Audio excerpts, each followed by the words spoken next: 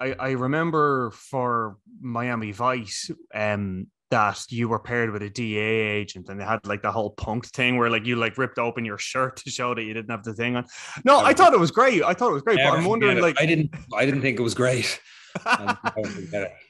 but did you have, I mean, obviously not on that fucking scale, but like, did you have anything? I mean, I suppose, what kind of research did you do for this beyond like, There's very little, dialect coach? research. Yeah, I mean, I went, I read some of the comics and went into the Frank Miller stuff because I knew that was kind of a template that Matt was drawing from aesthetically and psychologically as well, the energy of that world.